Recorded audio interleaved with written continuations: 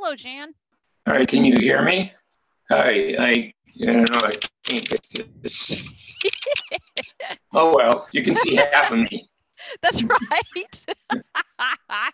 Very I good. guess Thank you so much. I really appreciate it. So this is Wally Ritchie, and he's on his way back from battling for his life. He has lots of dramatic stories to tell about the American healthcare system and recovering from I can only imagine. Yeah. So I will let him talk about that some other time. But he's got a very good background in missions and space and modeling this stuff way better than me. So I thought it would be a really good idea for all of us to talk together and see what our next steps are. Wally is also aware of the document that we're working on for the presentation for FCC and debris mitigation and all of that. So anyway, I will cede the floor to you all. I'll take notes, and I am recording the meeting and can edit it up. Before we start on fun stuff, did you want to go over anything to do with any of those other documents I sent you for the FCC meeting? For the narrative we were going to file with them before the meeting and all that? It made sense to me. Yeah. Okay, so let me see. I just wanted to enumerate the things I sent you. First of all, I sent you a site for Iridium's filing. Yes. And you understand what I was doing there. They were just sort of perpetuating the whole thing that they want to own a altitude slot, not just a frequency set of slots. Right. That was the first, I think this is the first time that we really see that sort of shell. It's the first place where it's documented for God and all his children to see. I mean, it was really a very popular NPRM, so everybody saw what they were saying there. But they have the more damning ones were actually those that were used in proceedings where they filed against some company. So they were commenting in a reply comment cycle to somebody else's application, and there they would go after more specifics, saying they didn't want their orbit altitude crossed by this other satellite's system, and therefore the license should not be granted. So they were tying the spectrum issue to very specifically to the debris issue. Right. And I wanted to get one that was more exact, but this one exactly says what we're claiming. So I think it's good, but it's just doesn't quite show with a smoking gun look. They're saying a frequency item should be not allowed because of a debris matter. So therefore mixing the two together. Right. Yeah, that comes so through very clear. Yeah, all right. So then I sent you a PowerPoint which had all the Delta V stuff. So if you're talking that was so you can use that for discussion with others about propulsion systems, but also I wanted to show that to the commission so they could see what the consequence would be for the small satellite service to use this class of system, that it was neither big or small. It's kind of like a medium-sized rocket motor we got to do, and that's what it costs us every time to do one of these missions. Okay. And with the bus technology that's around these days, where almost every satellite has a 3-axis attitude control system, and I think we're going to have one too. It's not such a big deal at all just to at apogee point the rocket motor and do a firing whenever we need to do it. But I mean, it's still something we wouldn't have to have had to do in the past. We weren't obliged to do in the past. Right. Yeah. And then the third thing I sent you was a confirmation of the Delta V that we produced from phase 3. And I wanted to get that before the commission so they could see, look, these guys have done some pretty significant things. In fact, they hold the record for the largest delta V maneuvers ever performed by a non-professional spacecraft. So we have the creds to do this. Yeah, these are excellent supporting documents. Yeah, and also you sent the link budget for DVBS too. And the link budget's what I really wanted to spend the bulk of the time talking with you and Wally about, and I'm opening it here. All righty. Now, what I wanted to do is review sort of the philosophy that I've been using. So let's kind of go through that, and let me know where there's a departure in the approach or concept. So what Michelle and I have been working on is a presentation that we get to the commission, and I've done this in the past with AMSAT, where we go in, we show them what we've been doing in the last 20 or 30 years. And to be honest, it's been sometime in 1990s, early 90s, since we gave a really detailed presentation to the commission about what the amateur satellite service really is and what we've done. And when we did it the last time, we knocked their socks off. They had no idea we had done as much work as we've done and created the technology that we created. So I think they were very appreciative, and I'm hoping we'll kind of do something like that here. So, you know, the biggest problem we have in the service right now, in addition to people trying to filter our spectrum, which is always a problem, is this new thing about debris. And I'm pretty sure you're familiar with that. And so what I was trying to do was come up with a way where we could have our cake and eat it too. And it would be if we can have the performance of a high altitude orbit without having the grief and everything we have to go through if we had our own, say, GEO spacecraft, where we'd have to manage the GEO spacecraft the same way as the big guys do. And if we now can't even use medium altitude LEOs, like say the old microsats, where we had 4 satellites at 800 kilometers altitude, that wouldn't fly anymore because we couldn't bring those down in a few years' time. When we were through with them, and the commission would start not approving us launching those things. And to be honest, a LEO satellite at about 500 to 525 kilometers, we've just proven at the company I work at, we make CubeSats, that if you get a 6U CubeSat that's in an orbit higher than about 525, it won't come down for about 6 years. And 6 years is sort of the magic number that the commission is now using instead of the older 25-year rule. So they were saying you had to bring your junk down in 25 years. Well, the new thinking of the agencies of our lovely government is that we're going to have to do this more like in 5 or 6 years. And you can't go much higher than 525, 550 kilometers and be assured of coming down. Therefore, what's going to happen is they will not be happy at all about granting us a license to go up any higher than that.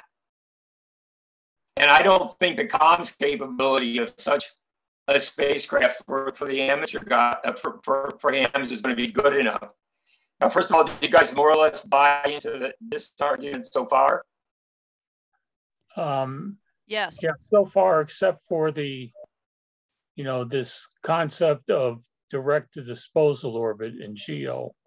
That eliminates, I think, a lot of the issues because you're essentially launching yourself into, as a CubeSat being ejected from an upper stage canister. Even if you have total failure right out of the gate, you're in disposal orbit. Yeah, I think we can talk both and not either or. So yeah.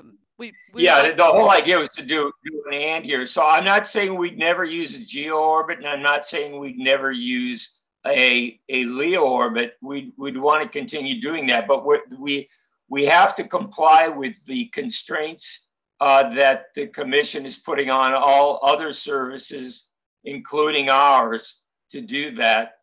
So we'd have to live with that. And is that okay with us? And I think you know, what I was suggesting we say to the commission is, yeah, we'll do those and we'll comply with your rules. But that does mean, I think, that we're probably going to be limited to something like 550 kilometers for a circular orbit for LEO. Well, we'd have to see what the Delta V's requirements are, but they're far less than,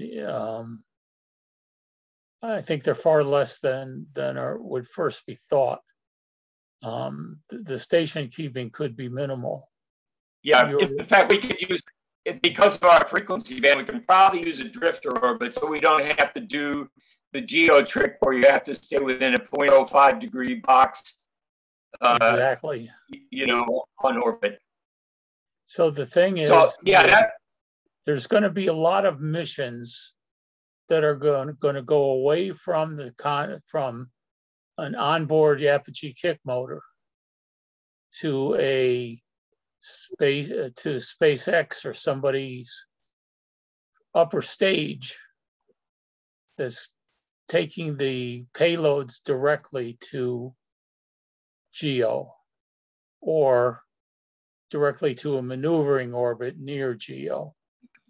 Yeah, yeah, and I think we addressed that in the paper, Michelle, where we talk about the fact that one way we could use a GEO is go as a hosted payload, just about like Oscar 99, 100, Oscar 100. Well, it's not really hosted. It's really a secondary payload to the. I get it. So you jettison the spacecraft once you get to GEO orbit, but then you would have to have enough delta V, and it's probably a few hundred meters per second, about the same as what we're talking about for these others. You could go into a GEO, and then you could modify the GEO to be a higher GEO, and call that your graveyard orbit. That will work. And the other possibility is that although they use only the higher, a lower than GEO is also a possibility. Do they allow that? I wasn't aware of that. I'm not sure. I'd only heard of the graveyard orbits always being like a few thousand kilometers above the 35,786.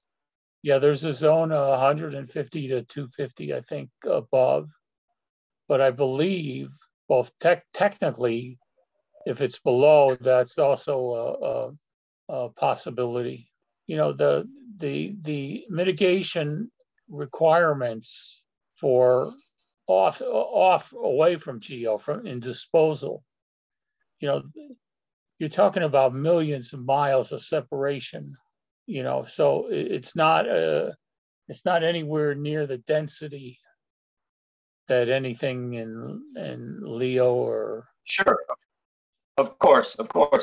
No, it's just a matter of what the commission is going to buy, and I think they would buy the whole idea of having it in a higher orbit. And if they have a lower orbit for disposal, that's fine too. Yeah, this is the sort of question that can more easily be explored in this process of making a presentation and getting them to know us and starting to introduce the fact that we have all of these, the capacity for experimentation and trying new things. So it may be that they go, what? No, you know, not a chance. Well, okay. And we go, hey, think about it a little bit more, and you know, just let it sit for a while, and then, you know, we may end up being able to, you know, socialize this idea. You know, but I fully expect a lot of it to have eyebrows will be raised, questions will be asked. We need to be prepared to be innovative, but also back it up with the data. And I think we're doing a really good job there. We're well on the way. And there is one other thing about this, Michelle, where we'll get some feedback when we give this presentation, and if we put like a white paper in first that we've been drafting. And then mark that ex parte, sorry, and then we give the presentation, and then we submit a notice that we gave this ex parte. Then all of that community who's participated in that comment cycle on the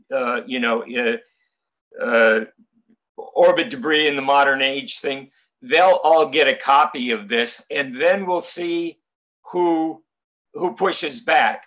Yes. But what I would say is you now have today, given the environment of the communications services being provided by satellite today in the modern era, you're going to have two communities who are going to push back at you. One is the LEO community doing the NGSO FSS stuff. So let's call it OneWeb and Friends, or you might call it SpaceX and Friends, but it's that community of people. They'll push back if you show that your orbit even goes through their altitude. Right. They'll push back, as Iridium has done in the past. The second group is the long knife sharp group, which is the GEO group. Those are the kings of the hill. Those are the guys who make all the money and have all the attention of the commission and the ITU, and they probably will have something to say about us occupying a GEO position at all, right, and modifying that position to go up or down. You can pretty well expect that they'll have something to say about it. I'm just guessing at this now. This is my educated guess. Whereas if we do some of the in-between cases, that they've got a lot to answer for. They're already taking the cream off the top. They're getting the best orbits for comm. They can hardly complain if we try and find a solution for ourselves where we're transitioning from one thing to another. And if we come up with an inventive strategy where we don't affect the LEOs and we don't affect the GEOs at all, well, what can they say? So that's sort of the strategy I'm thinking of here. Yeah, that sounds right on. And we also have potential allies in people like NOAA, who have the hardest time putting up these giant GEOs. And yeah, funny enough, all the government agencies will be our allies here because they want to use space too. And the greedy operators, comm operators, all of them, GTO and GSO and NGSO, are all taking the prime space, and then they're bitching about other people using space. Well, that just doesn't fly, and we've got to make sure. I mean, we may be the fly in the ointment, but we can be a pretty nasty fly, and making this point that everybody's got the right to space, even us little guys. Yes, and whether it's plus 250 or minus 250, a drifting orbit, which could even be at zero or inclined, also gives you a constellation. So that constellation of, say, 6 of those, compared to the cost of a big GEO and geostationary with 10-year lifetime and end of life and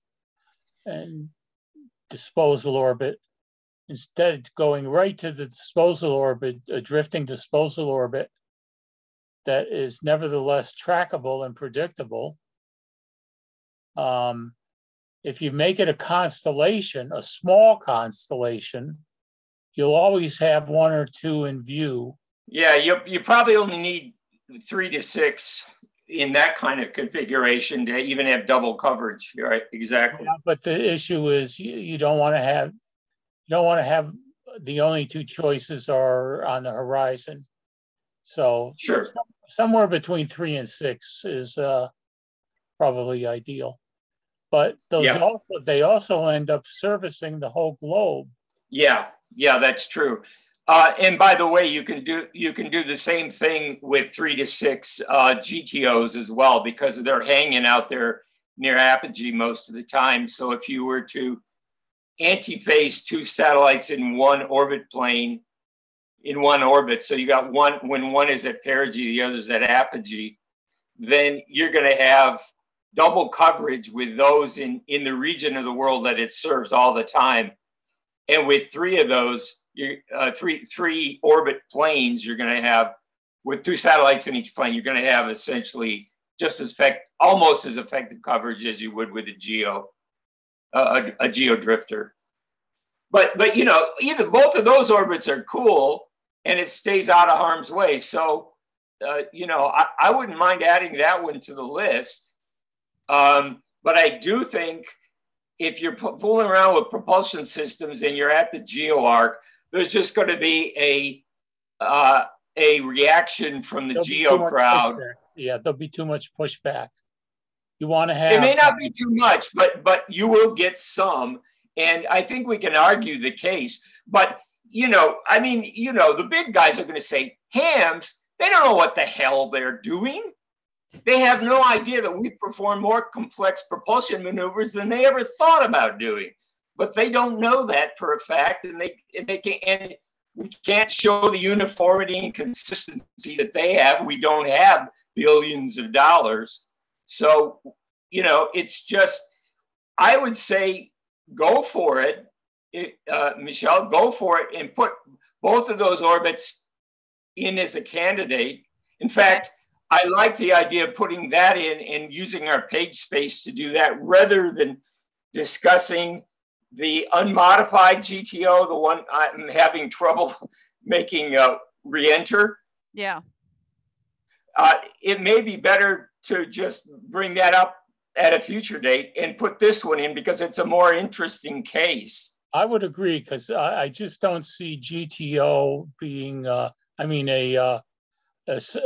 geostationary being viable for a total GTO. Well, yeah, you could do a little GTO and would have about the same kind of performance as this. Sorry, now I'm confused. Did you say a GTO? No, or I meant Geo? A true Geo. Yeah. Is going to encounter so much resistance from the commercial interests that are in the same plane. It's going to, I don't see that getting through. You could be clever if you have delta V to start with, and I think for a Geo you're going to have some delta V. By the way, there's another way to do it, which is the hosted payload idea, like MSAT DL did on Oscar 100. That mode always exists if you can talk somebody into paying for it. Right. And taking the risk of you got other risks there that they have to take on. Right. So I mean, well, yeah, but those are more like having kill switches and stuff like that to make sure you can be truly off, that kind of thing. Yeah. That's pretty straightforward stuff in this day and age, I think. Well, those have always been there, and those opportunities will remain. Yeah, we should take advantage of them when we can. That it can be added to this mix. Well, I've already put in the case of a geo hosted payload. Right. What I don't have in there is a geo as a secondary payload. Yeah, free flying secondary payload. Yeah.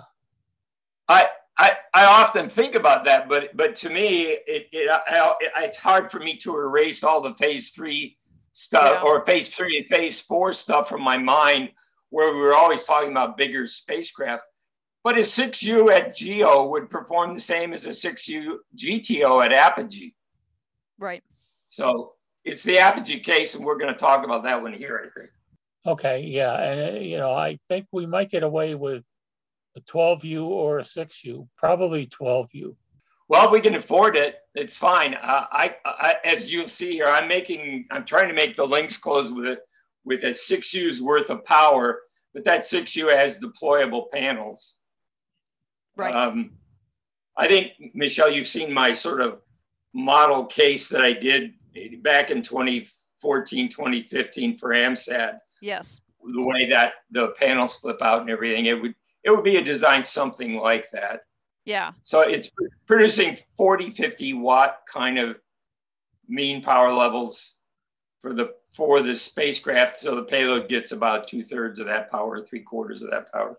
Yeah, and the 12U gets us up to to more like 100-watt level. Yeah, it could be as good as that. And you'll see in these links how that factors in there, but you probably know that already. You guys already know. So let's now talk about the comms, and the comms is relative to a GTO orbit, as you see here. But if we take the case where the spacecraft is at the apogee of this orbit, it's the performance of a GEO is going to be the same. So we can actually talk to that as we go through this. Right. Now, there are two things I thought about back in the 2014-15 era as I was trying to help AMSAT help itself, and I wasn't successful. But I was thinking about transponders using these kind of orbits, and I was thinking, well, it would be really cool if we could use some gain antennas and get ourselves into the millimeter wave region of our spectrum, so we can actually get some real performance, and use that during the apogee portion. But then go to some of the older traditional modes that amateurs like a lot, like VHF,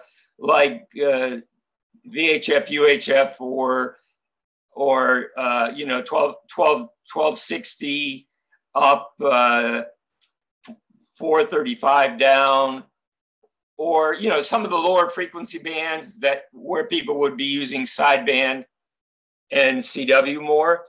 But use those near the perigee of the orbit where we're using lower frequency, so we're using non-directive, more omnidirectional antennas. So if it had enough volume, like maybe a 12U would do it, we could put in a second transponder, which you'd call the perigee transponder, and it would be operating into antennas not longer than a 70 centimeter monopole or dipole, take your pick. I don't know if we'd been going down to 2 meters anymore, because that's a pretty long antenna, but it could be done. But anyway, so the idea of having a perigee transponder and an apogee transponder. So that idea sort of lingers in my mind. It's just something for you guys to think about. For the GEO case, we're pretty much limited. If you want to have a full beam, you're going to have a 17-degree beam width. Yeah, no, I'm really talking here to a GTO. The whole thing is, not very many people could use the perigee transponder, probably because, okay, the perigee might be 1,250 kilometers, but it's going to go by really fast, and there's only a few of them a day, a couple a day. So, it's not going to get a lot of use, but when it does get used, it will be cool and fun for people. So that was the thought there. Or haven't thought about it in a while, because I did get a copy of the slides that you used in 2014, and now that you've explained it, now it makes more sense, like how this would be operated. So thanks for going over that. It really helped clear up what this is all about. The idea is, rather than wasting that time, because to be honest, you could target track the nature of this spacecraft, and it would be true for a GEO as well, is you're pointing the spacecraft main antennas, the big antennas, the high gain antennas, at the center of the Earth, and then you got to deal with the beam roll off that results in. So that the beam roll off and everything that goes on near the perigee of the orbit is going to be gross, and more importantly, you've got to also, you're going to get up to like I'm going to say 5 to 10 degrees of motion of the pointing vector at the spacecraft per minute near perigee of the orbit. So the attitude control system has got to work a little harder. And anyway, the whole thing is that such a millimeter wave transponder is a comm system as opposed to a data delivery system. That would be another thing. We're just delivering data to one point on the ground, but we're not. We're trying to talk to as many radio amateurs as we can as this thing flies over. So it's it doesn't work very well in the millimeter wave at perigee. So rather than throw that part of the orbit away, which we of course could do, the idea was, well, let's add a little simpler, old style bent pipe linear transponder to do that. And everybody can play single sideband again. Yeah, that makes sense in the context of constellations. Yeah, I think. Yeah, and it would be for constellations. So fundamentally, I'd say that's a nice to have. It's just a concept that if you have an operational system, and I think that's what I am working toward, is I'd like us to keep our spectrum by making sure we're an operational service, and somebody like the FCC or any other administration in the world can look, say, oh yeah, that's our amateur community, and they have this great little system they use, and they're making good use of their spectrum. That's the kind of thing I'd like to do. So it means we need kind of an operational service. And of course, there's all the other stuff, Michelle, that goes with that, like fundraising and donations and gifting and all that would be, consistent with not-for-profit organizations. Correct. What we're selling down the river a little bit that AMSAT was always really good at during my watch was we were always generating new technology, and there was nobody who was developing more technology for space than we were. And I honestly, literally think now, thinking back on it, we really kickstarted the small sat world by the technology work we did during those phases. Thanks mostly to Carl Meinzer, and I would give Martin Sweeting a lot of credit there too, and others. But that part would be a little bit backpedaled to getting an operational service here. It would always be nice as we go forward to have something new on every spacecraft if we could. Well, with reconfigurable spacecraft, with the rise of FPGAs actually being able to go in space, then that is something we can do. That's the thing, is it's not a matter of doing it. It's a matter of comparing the value of that to the value of maintaining something steadfast so that we can grow the size of the community. Right. We need to grow the size of the amateur community altogether. And if a spacecraft that made it possible to do global communications digitally and provide a fun path as an alternative to don't forget, we're fighting the internet here. Yes. For our spectrum. Yes. You could instant communications of all sorts on your cell phone, and it's we got a lot of competition. Yeah, and getting more with the OneWebs and SpaceX of the world, trying to grab everything they can, and 5G cellular, as you'll be aware. Okay, so we, back in 2014 and 15, Phil Karn and I were beating this whole thing to death regarding digital transponders and stuff. I was working on millimeter wave stuff and having a lot of fun and enthusiastic experiences with millimeter wave.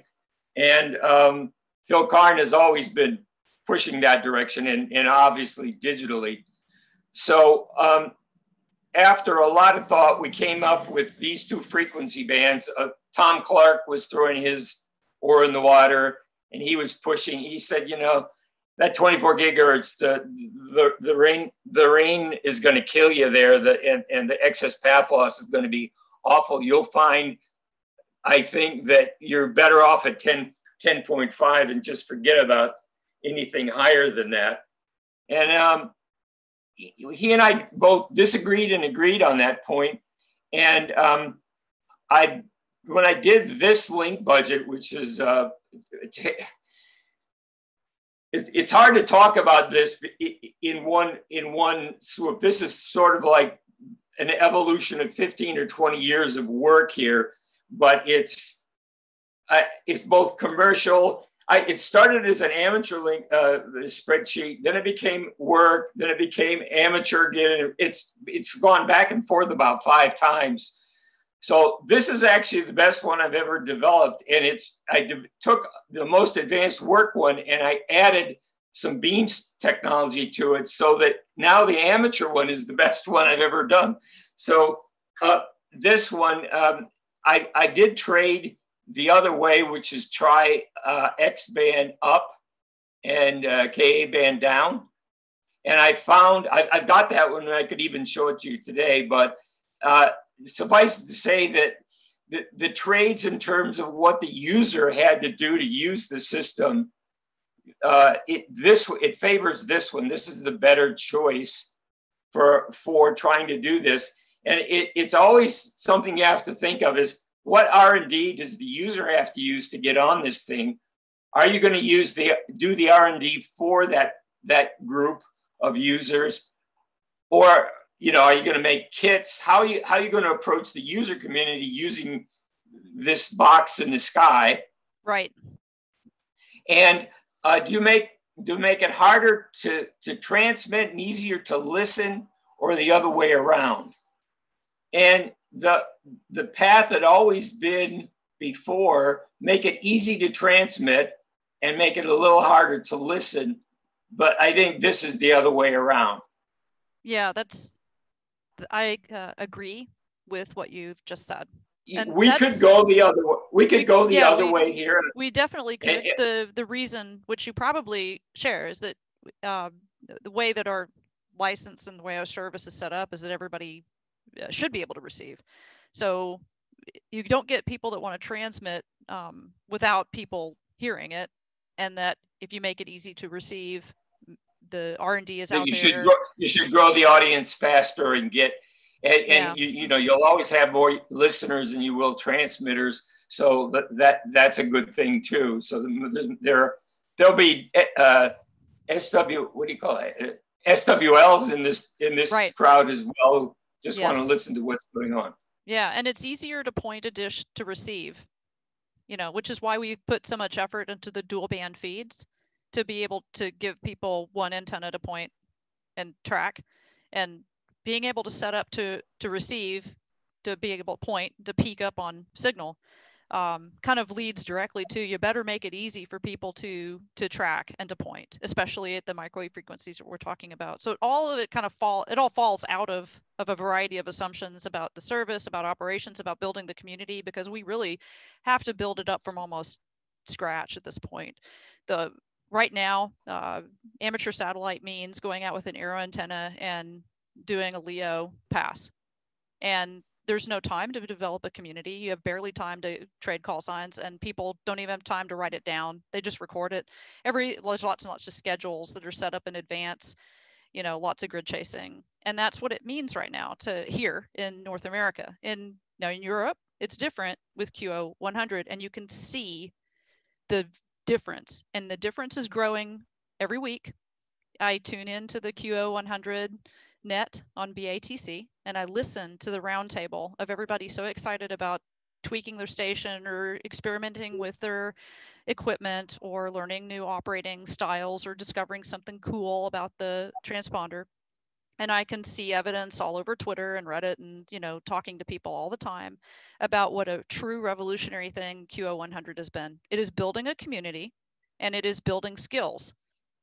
Every week that goes by that we don't have something like that, it feels like we are falling more and more behind.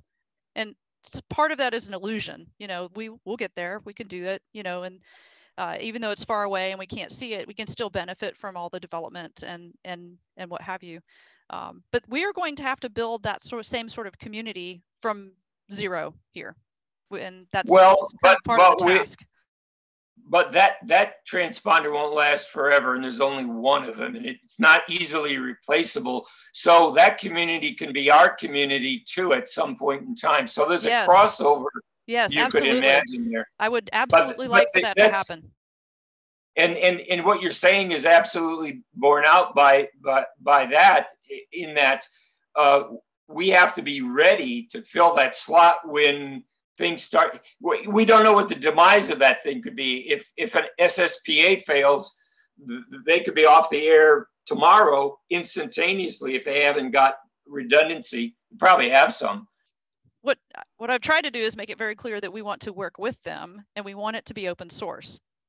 And that way it's not, It's just yet another proprietary system, sort of, but amateur system, or, so you have to kind of be careful and respectful, and keep approaching organizations that are doing work like this to try to collaborate together whenever possible, to share work, to show that we're pulling our weight, and all of that we're not a threat, that we don't view them as some sort of weird competition. But we do have to be aware of their assumptions, the way that they have worked for forever. Coming around to being truly open is, especially the way that things kind of changed between DL and NA. Since these Sure. collaborative projects, ITAR really destroyed it. So to pop up and say, look, we fixed the problem, here's the regulatory results, we have a ways to go to develop a really good collaborative sort of deal with AMSAT DL. And that might not ever happen, and that's fine. They serve their community and have their projects and their opportunities, and we have ours. We should just keep working on this improving relationship whenever we possibly can, Yeah, no, these spacecraft, routinely, the big GEOs are purchased with a 15-year warranty. So if they've handled the way they built that payload, the way they build usual GEO transponders, then they'll have made the whole system redundant in bits and pieces. And since this was done by a commercial company for AMSAT DL, yep. Okay, so there's a lot of things going on to say there. First of all, that probably means that the system is redundant, and probably elements of the transponder are redundant, like LNAs and SSPAs are redundant in there. So that really increases the probability that you will get a very long lifetime out of it. Second comment is it becomes an us versus them, partly because of the satellite geostationary position that you can't do anything about. That's a problem with one GEO spacecraft. It can never be a global community system. And okay, yes, you can make connections via the internet in places where it doesn't have coverage, but that's not quite the same, I don't think, as having your own station. Right. So there's that, and then there's all the AMSAT past politics, where AMSAT DL is still trying to be a viable organization. We know that AMSAT NA doesn't want to talk about technology anymore. They want to do their own thing, and they have their own agenda, which means that we're going to have the unusual circumstance where there could be 2 or more viable amateur satellite organizations in the United States, not a third world country, but the United States, having more than one organization. That will confuse the hell out of the world to some extent. And I don't think it's a slam dunk that ORI can just plug in and say, oh, we're the new AMSAT. I don't think it's going to work that way. No, and that is not our goal, our vision, or any part of our... But it may be the vision that other Americans probably would put in their mind is what they think they see. Yes. So it's part of the message you got to get across is, no, we're not the new AMSAT, we're something else. Yes. But you have to define carefully what that is, because all the other old AMSAT organizations around the world, like what's another one? AMSAT Argentina, okay, they need to understand who they're interfacing with. And, it's going to seem weird to them that they're not working with AMSAT NA anymore, because AMSAT NA isn't AMSAT NA. It's just AMSAT, right? They dropped the NA. Yeah, it's a whole story. But I still use AMSAT NA because it's, to me, a very sort of, I guess, elitist or entitled to then claim that you are the AMSAT. And, just because you were first. Since it is very geographically limited, especially after ITAR, then you may as well go ahead and say you're AMSAT NA, and then it puts you in it looks better when you have, a dozen or so other organizations around the world that are using AMSAT dash and then the country or regional name. Yep. It just, well, there used to be 25 of them. Yeah. It's just to me, it's like, it's more friendly. and collaborative. So that's why, and I was told to use AMSAT-NA a long time ago. So there's some recent guidance that's been dropped, but you know, I don't know. And we already have run into this trouble. We are a research institute. We're set up to do R&D. We are not a membership organization. We chose specifically not to be that in order not to compete with AMSAT. We're here to help all AMSAT organizations and anyone else that wants cool R&D stuff to happen, you know, for amateur space and terrestrial. And you can repeat this message over and over again, but if people choose to view you as existential threat or competition, then all you can do is keep repeating your message and not act like it, you know, keep showing up and keep behaving in a different way. You know, and with an international team, it's really difficult to try to peg us as some sort of replacement for AMSAT. We have absolutely no intention of trying to do that in any way. Yep. And we just refuse to feud. It's just, that's the only really strategy that we have, is to just keep repeating the message, keep showing up and providing good work for free, and you know, committed to the technology, advancing the state of the art, doing fun, innovative things, and not doing anything that would look like replacing or competing with any of the AMSAT organizations. Yeah. Okay. Okay. Well, with that, we can start into this a little bit.